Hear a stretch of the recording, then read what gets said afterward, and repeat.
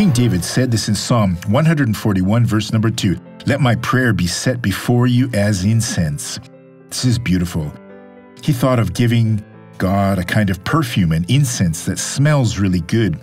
He wanted his prayers to reach him like that, folks.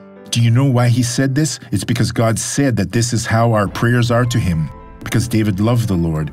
If you love the Lord, know his commandments, and keeps them, then your prayers will also be received as an incense for the Lord. The lifting up of my hands as the evening sacrifice. Always lift your hands for God. You will be acting just like the people who did the evening sacrifices.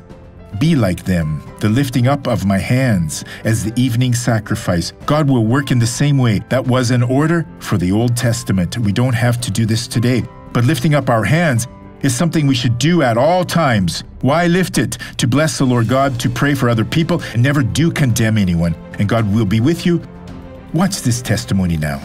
I have arthrosis, had it, but it's gone for the glory of God. Arthrosis in both knees. And because of this problem, my spine was affected. I was walking like this, limping because the pain was so strong. Show us how you were walking before this problem, sister. I was walking like this, doctor. How about now? Now I was able to walk all around here. Glory to God. And so walk normally now.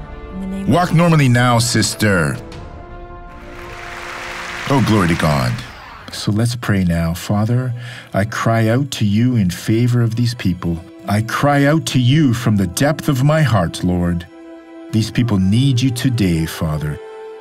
They need to be lifted up. They need, O Lord, to be blessed by you right now. I bless them now and order all evil to get out of them now. In the name of Jesus, and amen.